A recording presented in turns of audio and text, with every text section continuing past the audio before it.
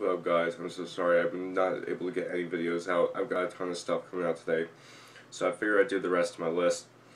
Um, Next up, number 14, The Black Dahlia Murder with Into the Ever Black. I love Black Dahlia. It's another really strong thing. They've never really released anything terrible. The sound's a little bit different. It has a few more black metal influences and a couple more nice little horror stories. Very good album. Next up, Watain and the Wild Hunt. They're very much controversial new album that features things like Morgan guitars, clean singing, but to me it's still a very good album. Other than of course They Rode On, which is now one of their masterpieces. It has some very good songs like Outlaw and Black Flames March, which are pure fucking black metal, Swedish black metal. Very good album, very tight all around. I like the more stellar production too. Very interesting. Next up, the best, easily the best Odd Future release of this year, Earl with Doris. Amazing album, very atmospheric, though, especially with the sampling of the drums for the beats and everything. Earl's lyrics themselves, especially on like a song like Chum, are so deep and very intellectual that it really makes you contemplate more than other than when he came out with his first release, which was very childish in nature. It's also got some great guest spots by, easily the best is On Sunday with Frank Ocean, and also 20 Burgundy Caps. Fantastic songs, easily the best thing on Future's release this year. Number 11, Dillinger Escape Plan with One of Us is the Killer. I love Dillinger and I love this album. It's very similar to me in forms of Ironworks, but much more focused and concentrated, and has that visceral edge that Option Paralysis had. Also some great experimentation, like on the title track, which is a very like slow number. My hip hop album of the year and my number 10 spot, Danny Brown, Old. I love Danny Brown and I love Triple X, and this new album has it totally lived up to my expectations. It's a little less it's definitely less comedical than his first album, but the more serious tracks have even better lyricalism. The flows are really great. The party songs are very upbeat and just get you fucking moving, like on dip and drinking and smoking. Some really good guest spots too by Schoolie Boy Q and Absol. Very good. Next up, number 9, Gorguts with Colored Sands. I've never liked Gorguts. I still don't like the previous material. It's just my thing. But I love this album. I like how they introduced the more atmospheric sludge elements and gave also the tempo changes are what helped keeps me invigorated with this album. The drums are insane on this. If you don't know, it's the drummer from Origin who's taking duties on here. He's very creative, especially on the what is it? Reduced to Silence. Very fast drumming. Some excellent riffage that has both like little niches of not only technicality but melodicism, especially in the first track, which I can't pronounce because it's French. Some absolutely beastly old school, just fucking death metal vocals. Fantastic record.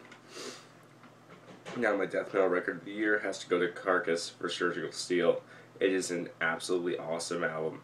It's Carcass the way you've always wanted him to be after Heartwork.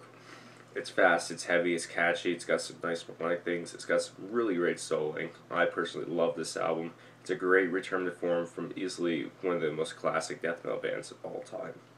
Next one, this was going to be Cataclysm, but I changed it out because I heard this one last minute. Caladan Brood, Echoes of Battle. I know they're a summoning worship band. I've never listened to summoning before, but I can kind of get the idea what they sound like from this. This band rocks. It's absolutely amazing. The atmosphere that they present in this unique brand of black metal, especially with the really like the synthish keyboards that sound like really early like 90s like Burzum, is amazing.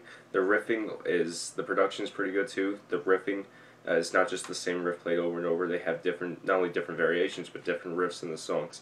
Very good vocals. The songs are drawn out just enough to where they peak at that epicness and keep at it. It's like listening to a really good Godspeed You Black Emperor song. Easily the best black metal release of this year. Fantastic album. Can't wait to hear more. Number 6, Touche Amore with Is Survived By.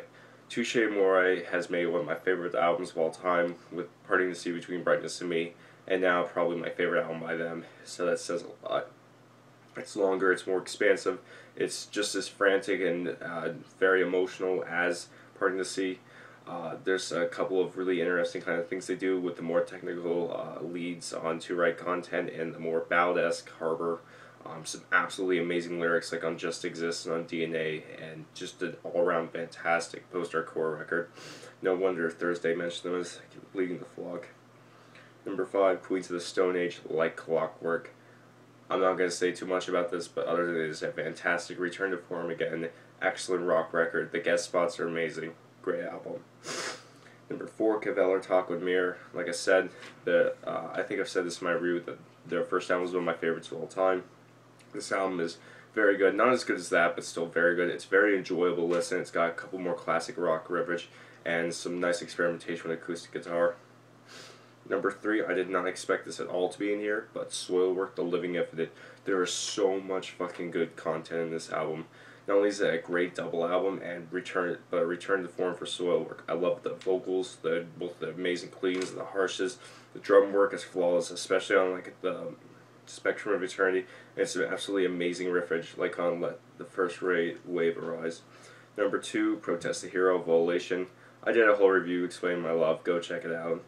Number 1, oh, why didn't I bring it with me?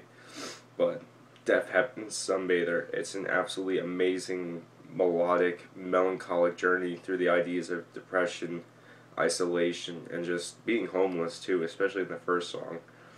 Hearing the singer scream at the top of the songs at the end of Dreamhouse, I Want to Dream, is one of the most invigorating moments of music for me in 2013. It is an absolute masterpiece of post-hardcore, definitely, of course, black metal, but also like shoegaze and screamo. It is a beautiful, beautiful fucking album. I recommend anybody who's interested in expanding their taste to check it out. That's it. Subscribe and comment. Keep it metal. Finally got this list done. Get ready for some more sheet.